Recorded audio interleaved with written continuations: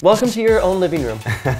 And thanks for doing this today. I really appreciate it. We are so happy to talk to you. I think the city is very excited for some change, some new blood, some excitement. What do you want to see different with Pride? Last year was WorldPride, and it was a huge success thanks to the volunteers and the staff. They work extremely hard.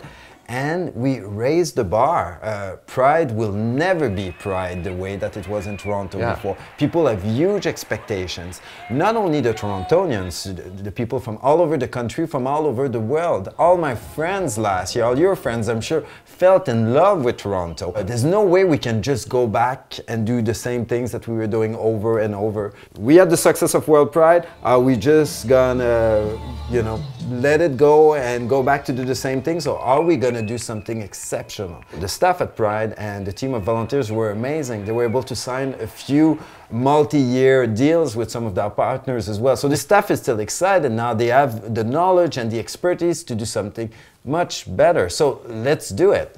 That's great. What do you want to bring that you think hasn't been brought in? What is something like fresh that you think it might have been missing? Pride was a very small organization 35 years ago now. It's a huge organization that is known all over the world. So it's time to bring some best practices, some knowledge, and run this organization like the big monster that it is. I think, I think it's time for us to listen better to the community, to have a strat plan in place. It's time as well to make sure that we give the tools to the staff to do their job properly. We are moving in a new office as well. It's time for us now to get the structure in place to be able to have a sustainable Pride that we're going to be able to do this year, but that we're going to be able to create every year as well. And really build. For the last 15 years, I work as an entertainment reporter. I sat on many boards.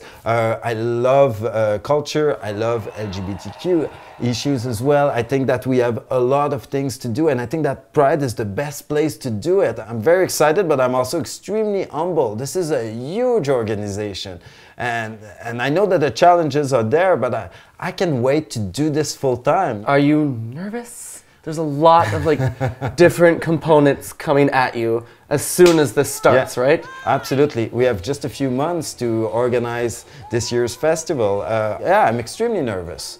I'm extremely excited as well, but we can do it. We can definitely do it. You've been to many Prides, maybe in the world, have you?